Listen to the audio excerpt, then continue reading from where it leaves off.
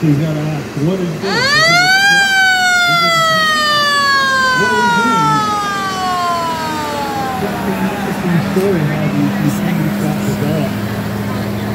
The idea of a half-track like this was spawned at the very beginning of World War II when tanks started to become much more mobile and fast. Of course, we're all aware of Germany's blitzkrieg tactics in Poland and then later in France. And in order for a tank to function properly, it needs the support of artillery, or it needs the support of infantry as well.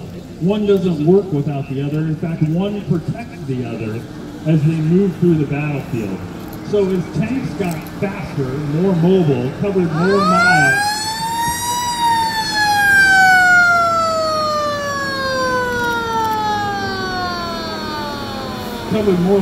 in a day, the infantrymen had to keep up.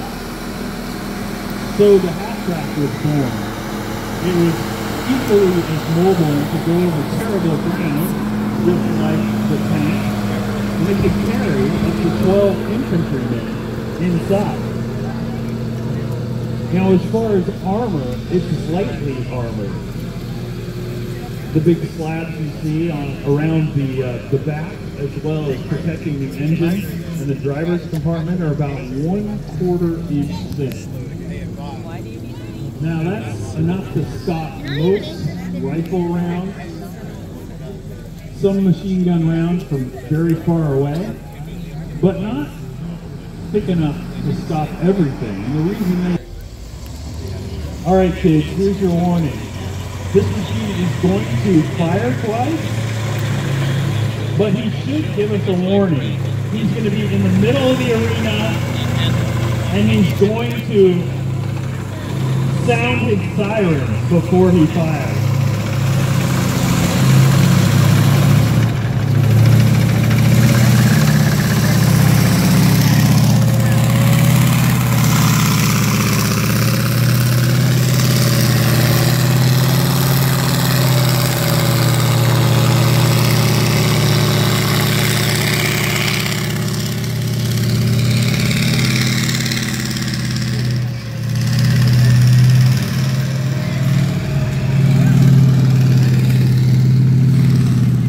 The Sherman tank was the primary Union tank in the United States during World War II.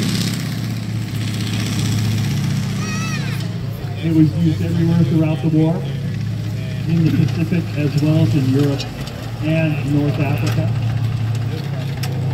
The machine was well loved by tankers. There were a few that were not as pleased with it. It actually has quite a high profile, which makes it a little bit hard to hide.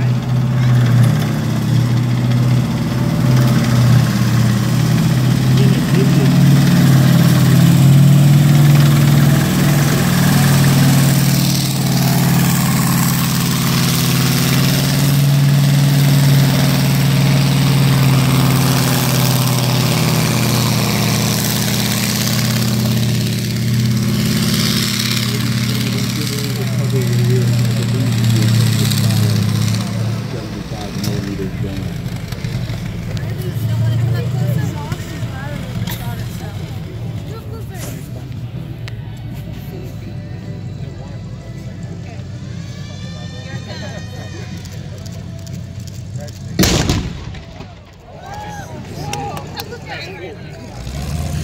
the Sherman was powered by a radio aircraft engine.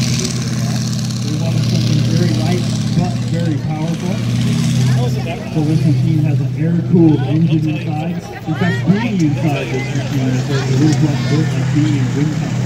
If you stand in one of the hatches, you feel like you're in a downdraft all the time.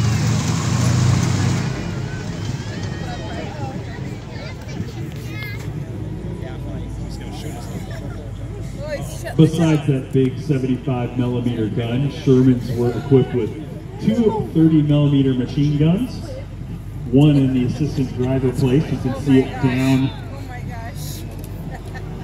down below. One as well was in the turret and would fire where that 75mm gun would fire also. On top, a 50 caliber machine gun used as an anti-aircraft tool. Shermans commonly had a crew of 5. There was a driver. The driver, you can see his hatch going up right now.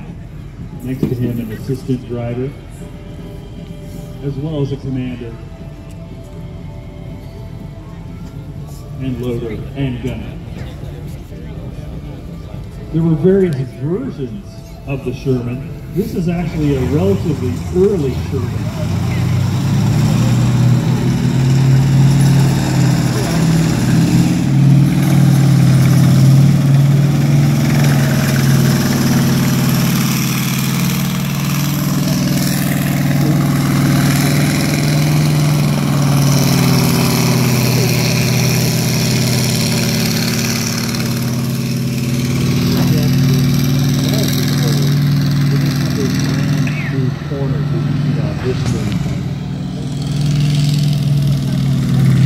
Some things were modified over time. This particular one has multiple pieces of armor actually grafted onto the sides. These were to protect crewmen and also to protect ammunition inside the tank.